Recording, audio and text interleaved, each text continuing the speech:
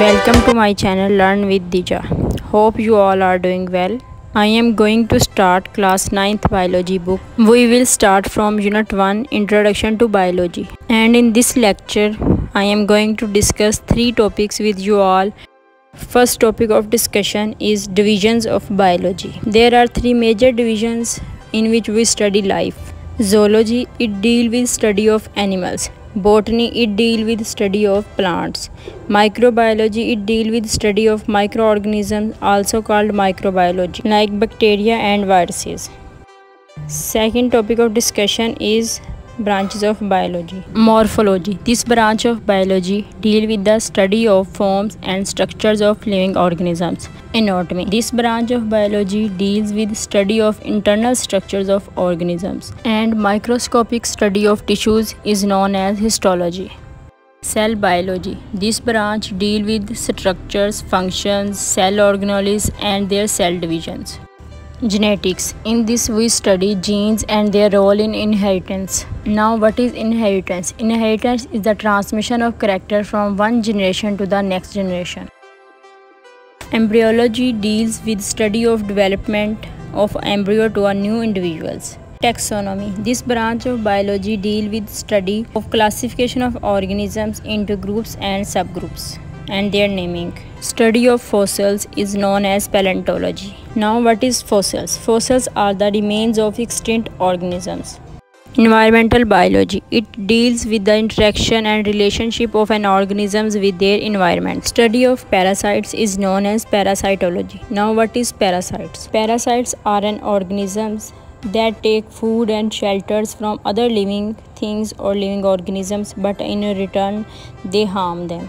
Study of social behavior of animals in a society is known as socio-biology. The branch of biology that deals with study of practical application of living organisms to make substance for the welfare of mankind is known as biotechnology. Immunology, in this branch we study the immune system of animals, that how can it perform against any microbes or against disease. Study of insects is called entomology. Study of drugs and their effects on human body is known as pharmacology, and the study of functions of different part of living organism is known as physiology. The next topic of discussion is interdisciplinary sciences. As we know that biology is interlinked with all the other branches as well. For example, if we study the movement of animals, the biologists have to say that the law of motion which we study in physics. Biophysics is the combination of bio and physics.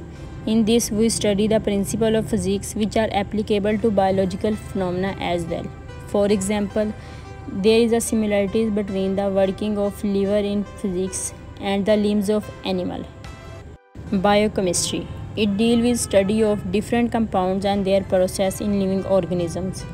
Like in photosynthesis and respiration, there is a chemistry. Biomathematics or biometry, it deals with study of biological process by using math techniques and their tools, like to organize and collection of data. Biogeography, it deals with study of different species of living organisms in different geographical regions of world. It applies the knowledge of characteristics of particular regions which determine with the characteristics of living organisms found there. Bioeconomics, it deals with the study of organisms from their economical point of view, like their profit and loss. For example, the cost and profit of the wheat annually calculated through bioeconomics. In today we discuss the divisions of biology, branches of biology and their interdisciplinary relationship with other science. While in next we will discuss the career in biology, Quran and its relationship with biology, and some Muslim scientists in the field of biology. Inshallah. Thank you.